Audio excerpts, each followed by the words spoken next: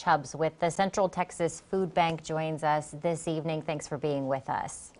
Thanks for having me. Derek, we got to know you a lot last year with all the problems we had with the pandemic and the economic collapse for many folks. And looks like 2020 is bleeding into part of 2021 now with a lot of people out of work because of the cold snap. And in addition to the other problems, I'm sure your agency is just getting hammered with the need from people that are coming to you to get food.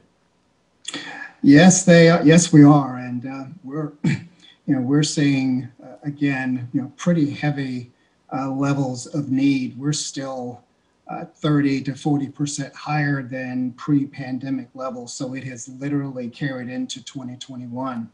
Unfortunately, now that we're having this extremely difficult weather, we have had to cancel our distributions since this past Friday. In Manor and Waco, and in Saturday on this past Saturday, yesterday in Fredericksburg and Kyle, and we've already decided that we will not be able to do our traditional distributions on well into Wednesday of this week. We won't be able to distribute tomorrow in Luling. We won't be able to distribute in Creedmoor and Waco on Tuesday, or at LBJ or in Mahia or Cameron on Wednesday of this week. What we're hoping is that we're able to get people back into our warehouse and start preparing for distributions on Thursday. But typically we put 26 trucks on the road every morning. But for the safety of our clients and our staff and our volunteers who are simply unable to get to us to conduct one of these distributions, we're going to have to slow things down just a bit.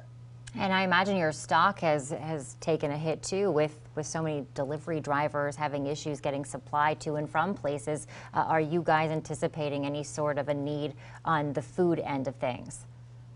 Well, so far, we have been able to, stock food appropriately. So as we are having this conversation tonight, we're in pretty good shape. Typically, things drop in January, but we've had some donors step up and retail donors step up and help us considerably during the month, in the first part of this year.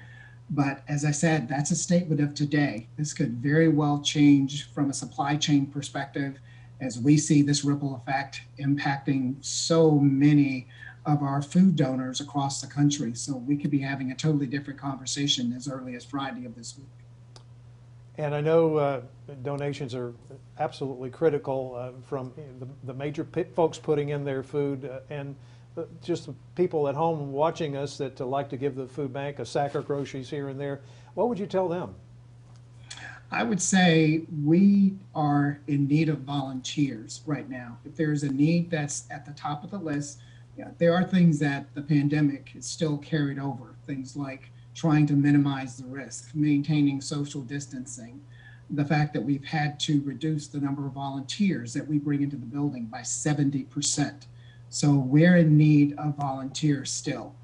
Simply go to our website, centraltexasfoodbank.org, and sign up, because we're really going to have to ramp up heavily once this bad weather is behind us, and we'll definitely need volunteers very badly. And Derek, we know, your hands are kind of tied right now with the weather being what it is. Any advice for people who might be struggling the next few days? They can't get to a distribution.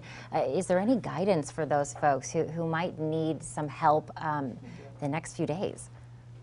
Well, I would say for now, you can certainly dial 211, and 211 has access to every place that is available that is still distributing food.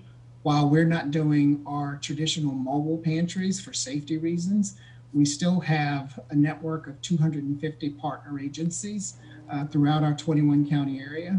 I would say simply go to our website, centraltexasfoodbank.org.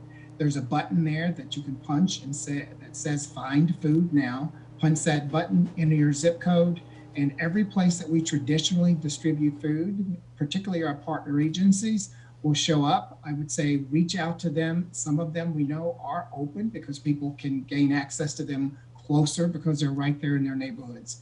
centraltexasfoodbank.org, Find Food Now. You guys do such great work, and we appreciate all your extra help during this time. Derek Chubbs with Central Texas Food Bank. Thanks for being with us this evening. Thanks for helping us get the word out. We appreciate you.